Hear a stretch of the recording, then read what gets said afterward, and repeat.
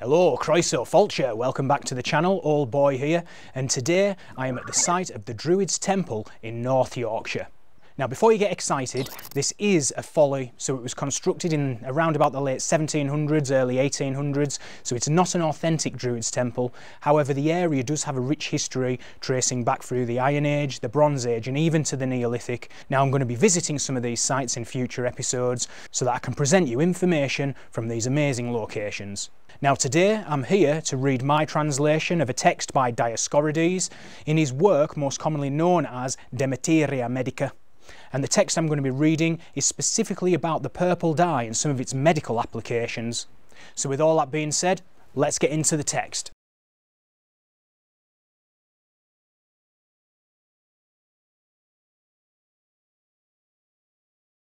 The burning purple possesses a desiccating potency, is a detersive of the teeth, is fit for checking overgrown flesh, and is a cleanser of wounds, causing them to scar over.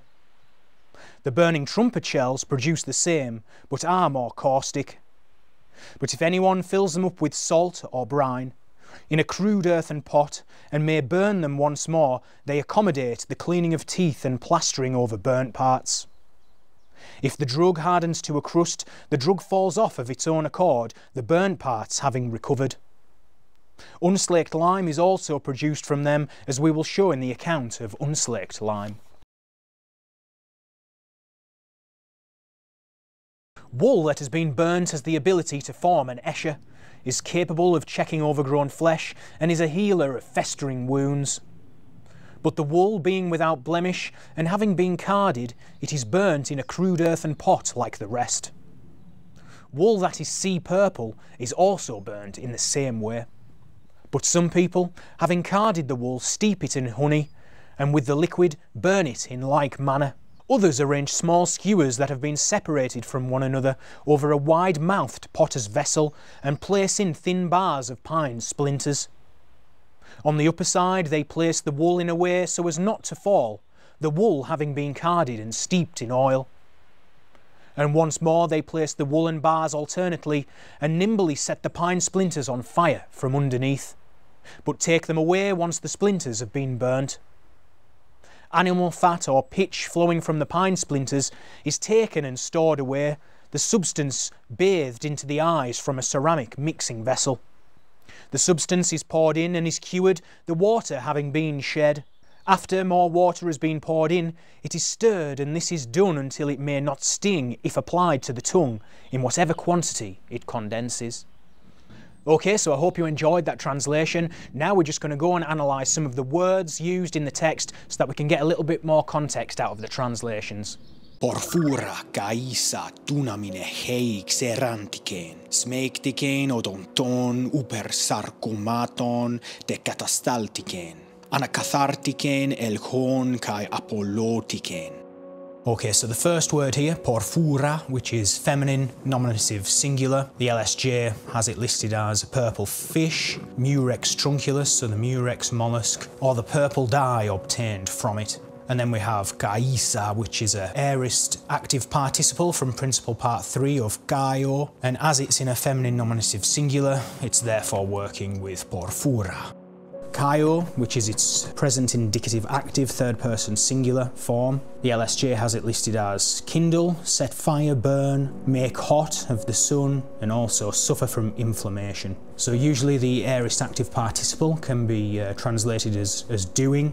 Therefore, porfura kaisa would be burning purple. Now our verb is ehei, which is present indicative active, third person singular from echo. In the transitive here, the LSJ has it as meaning have or hold. It can mean possess, of property, keep, have, charge of, hold. So far we have porfura kaisa ehei, so the burning purple has, holds, possesses. And then we have these two words here, dunamin, which is feminine accusative singular of dunamis, which means power or might, strength, the ability to do anything, outward power, influence, authority, faculty, capacity. And then we have xerantikein, which is also feminine accusative singular of xerantikos, and it means causing to dry up. And that gives us our translation of the burning purple possesses a desiccating potency, so it possesses the capacity to dry up. Next we have smektikein, odonton, and smektikein is feminine accusative singular of smektikos, which is a purgative or detersive. And then we have odonton, which is masculine genitive plural of odous, which is a tooth. So that gives us the translation is a detersive or purgative of the teeth. Then we have katastaltikein, which is feminine accusative singular of katastaltikos, which is down as meaning fitted for checking or sedate. And then we have hypersarcomaton, which is a neutral genitive plural of hypersarcoma, which is listed as overgrown flesh. And in modern terms, a hypersarcoma is a type of cancer. And that leads us to the translation of is fitted for the checking of overgrown flesh. Then we have anakathartikein, which is feminine accusative singular of anakathartikos, which means promoting vomiting or for cleansing. Then we have elkon, which is neuter genitive plural of elkos, which means wound or festering wound, sore or ulcer. And then at the bottom we have apoulotikein, which is feminine accusative singular of apoulotikos, which is listed as causing to scar over, healing. And then you'll see our passage listed as an example, Dioscorides 2:4, and then C genitive elkon, which we've just looked at. So that gives us the translation. The burning purple promotes cleansing and is a healer of wounds. Then we have perikeroukon, which is concerning trumpet shells, and this word keroukon comes from the term kerux, which means herald. So these are described much the same as the burning purple, but they are described as being caustikoteroi, which is a comparative suffix of caustikos, which means capable of burning or corrosive or caustic. So they are described as being more caustic or more capable of burning. They're used to treat similar ailments, but are also used to katakouma epiplastentes. So katakouma is a neuter nominative plural, means anything burnt or burnt parts or fiery inflammation, and plastentes is an aorist passive participle and is the principal part 3 of plasso. And as it's in the masculine nominative plural, it's working with katakouma, which is form, mould or plaster.